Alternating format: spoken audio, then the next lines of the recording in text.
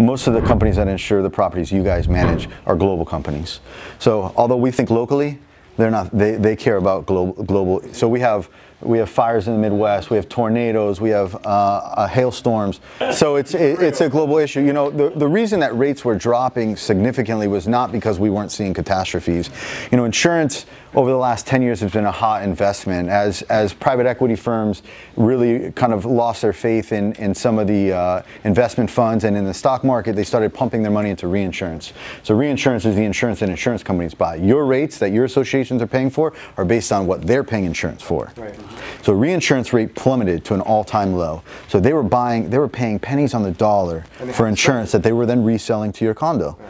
Those rates have now shot back up to normalcy as investments worldwide have become more leveled out. They want their money back.